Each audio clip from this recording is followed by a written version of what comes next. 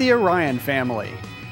Hey there, stargazers. I'm Dean Regas, astronomer for the Cincinnati Observatory. And I'm Marlene Hidalgo, science teacher in Miami, Florida. Fellow stargazer, our eye in the sky, James Albury, will join us to help you find your way around the heavens. This week, we're going to focus on a group of winter constellations surrounding Orion, the mighty hunter. Often called the Orion family, these constellations have some of the brightest stars and most easily recognized star formations in the sky. Now, the ancients watched the sky the same way we watch TV. Get this, when they tuned into the winter stars, they saw a giant hunter with 3 stars for a belt being trampled by a bull with 7 women on its back, while 2 hunting dogs were chasing after a unicorn and a bunny rabbit down by the river. What? Well, let's show you.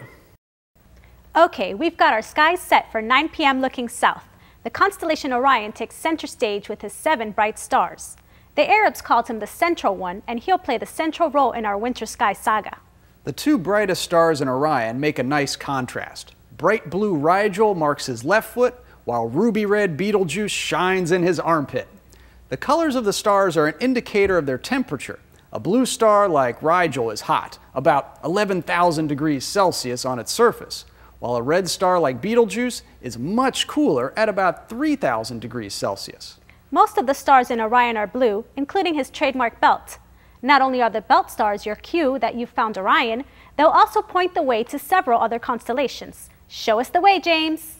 First, connect a line through the belt stars and keep going up and to the right. You'll pass just under a bright red star called Aldebaran. Look out, because this is the menacing eye of Taurus the bull. Taurus has a small V shape of 5 stars for a face and 2 long horns. Now, if you continue past the V of Taurus, you'll run smack dab into the best and brightest open star cluster in the northern sky. These are the Pleiades, or the 7 sisters. The Pleiades look like a little cloud to the naked eye, but upon second glance, you might be able to make out 5 or 6 of the individual stars. In a good pair of binoculars, they're just awesome. Formed from the same nebula, the 7 sisters are young, hot stars burning the candle at both ends. These stars are so hot that they may only live millions of years, as opposed to our sun, which has a lifespan of about 10 billion years. But wait, there's more than 7 of them. The cluster includes hundreds of stars, with only the 5 or 6 brightest visible to the naked eye. In Greek mythology, Orion fell in love with the sisters, all 7 of them. Well, the sisters fled his advances into the sky and now have a protector from Orion in the form of Taurus the bull. So the sisters are sitting pretty on the bull's back while Orion must fend off the charging beast. When Orion asked the gods for help with the bull, they let him call up his 2 hunting dogs. This time, let the belt stars point you down and to the left. When you keep going, you'll run into the brightest star in the sky, Sirius. Also known as the dog star, Sirius marks the nose of Canis Major, the big dog.